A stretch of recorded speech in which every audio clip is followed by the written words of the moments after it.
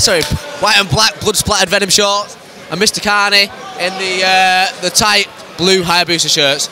A bit of a low blow there. Yeah, John seen it straight away. He apologised as well. Oh! He's a big right overhand. With a great takedown straight from it, but that was Dirty a massive... Harry looking to get straight back on his feet though, I'm not mate. sure whether John's recovered from that. No, whoa! What's this? I don't think John's recovered from that. That was a big shot. Yeah, he's definitely not recovered from it. Yeah, Dirty Harry's doing some nice wrestling there. In a bad place here. Nice knees to the body. Intelligent fighter there by Dirty Harry. Boo, big knee. John Carney does not look like he wants to be in there. They're rib breakers then, mate. He's tapped, he's tapped, he's tapped. Tapped out. He's tapped out. Tapped. Bloody hell. Neil also come out to see that one. Yeah.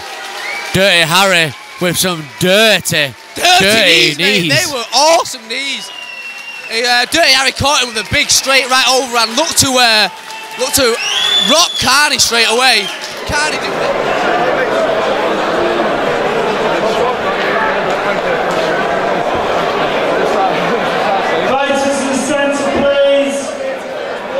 And your winner, by tap out, ground and pound, Dirty Harry Marple.